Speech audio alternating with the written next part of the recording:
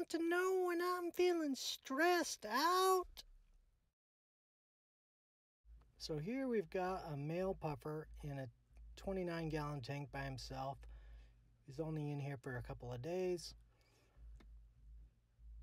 But what I've noticed is anytime I have any of my puffers in a tank by themselves, they show this stress pattern, which is the darker black on the top of the body.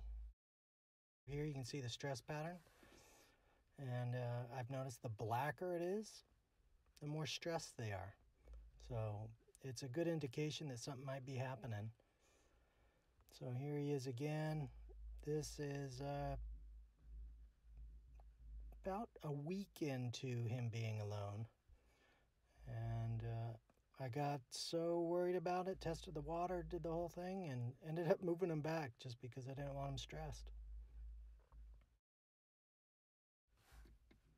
Now, this is what the top of a puffer should look like. So you can see that black pattern is gone.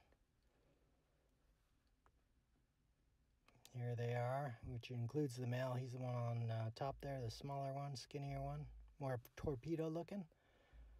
He is lacking the black bands. His spots are not that dark black color.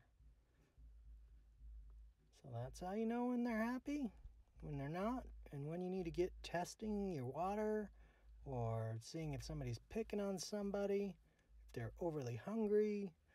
So it's just a good indication that they're not happy. You need to find out why. Anyway, enjoy. Keep puffering.